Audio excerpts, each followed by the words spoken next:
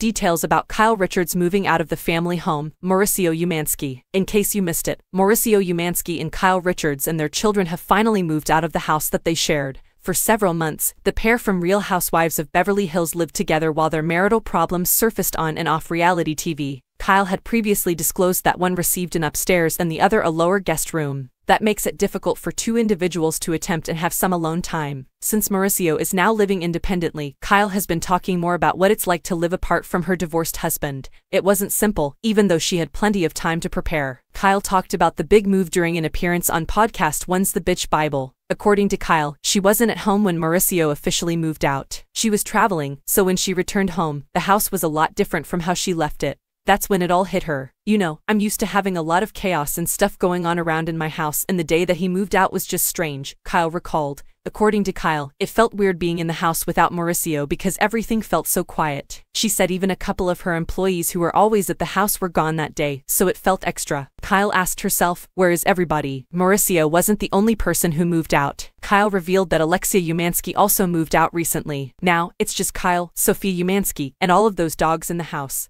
That's going to take some getting used to.